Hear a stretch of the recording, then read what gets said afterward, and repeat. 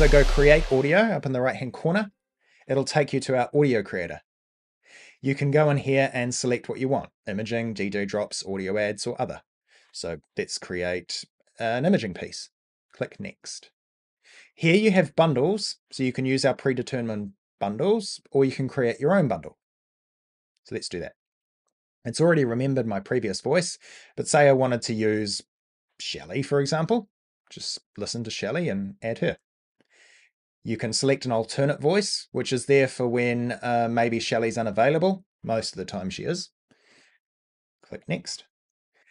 It's asking you for your script. Now it's remembered the script the last time I typed it in, but yeah, you might say you're listening to ABC Radio. Here is when you select if you want sound effects and music with the spoken voice. So yep, I do.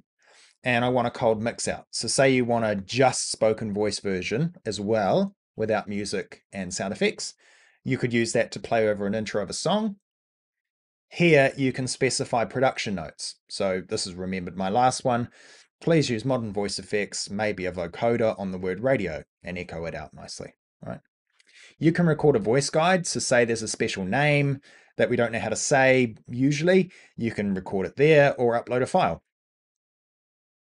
Here you can add more audio, so you want multiple imaging pieces, or you can just order online. Click next step, and then you go to the cart, check out, and yeah, pretty simple.